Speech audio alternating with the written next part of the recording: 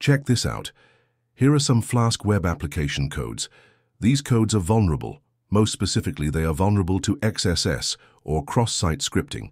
It takes a parameter name and displays it on the screen without any input sanitization, which makes it vulnerable to XSS. Let me show this in action. So here is this web application running in my browser. If I put any name in here, it'll be displayed on the screen. But instead of a name, if we put a JavaScript snippet inside, it will also get executed because our input isn't being sanitized. Now this is the web application without any firewall. Let me show the one running with the firewall. It is the same site running the same code in the back end, but let's see what happens when I try to execute the same XSS payload in this web application.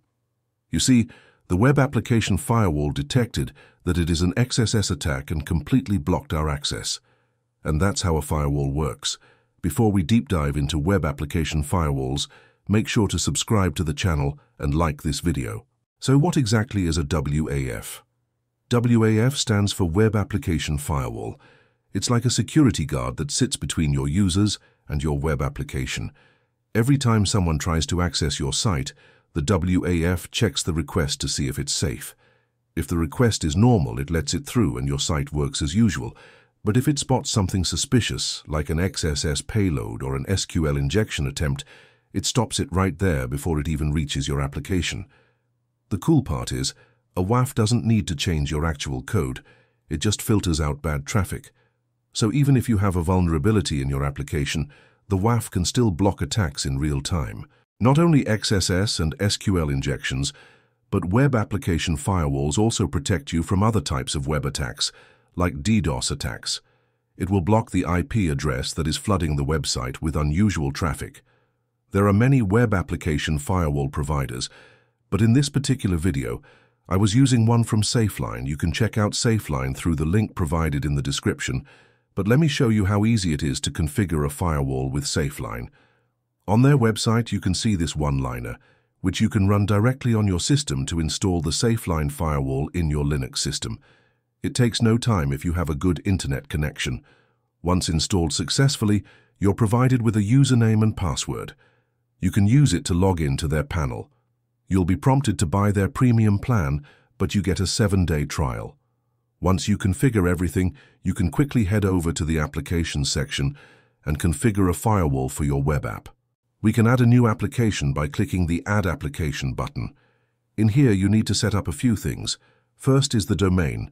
If you're using this firewall on an actual web app on the internet, put your domain in here. If not, you can just put localhost. Next, we've to select the port. Now, because we're on localhost, we can just choose port 80 and skip port 443. If you look a bit down, you'll see the upstream box. Here, you need to put the IP address along with the port of your own web app. In my case, it is this one. Once you fill in these details, you can just press Submit, and this application will be added to the SafeLine firewall. Now, let's navigate to the URL and see if it is actually working or not. How web app is live. Let me quickly try some basic XSS and SQLi payloads to see if the firewall is working. As you can see, as soon as I try to use any kind of XSS payload, the firewall quickly detects it and forbids access to us. It's the same for SQLi payloads as well. If we have a look again at our panel, you can see we can set different modes for each type of attack. Different types of web application attacks are mentioned here, like SQL injection, XSS, SSRF, and code injection. You can set up severity levels for them and can even disable them. Also, we get an auth feature with our firewall, so only authorized users will be able to access the web app. If we have a look at the HTTP flooding feature, we can choose IP-based rate limiting to protect unauthenticated endpoints, limit the number of requests from specific IP addresses, and handle abuse from repeat offenders. You also get 3 different modes: a defense mode in which all the attacks will be blocked, an audited mode which will only record attacks without blocking them, and a third, offline mode, which will block all users. We also get an attacks tab where we can see which attacks were conducted on our web app. We can add an attacker's IP to the block list and completely blacklist it from accessing the web app.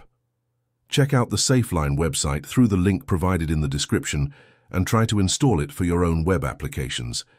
You can also join their Discord server if you get any kind of problem while setting things up.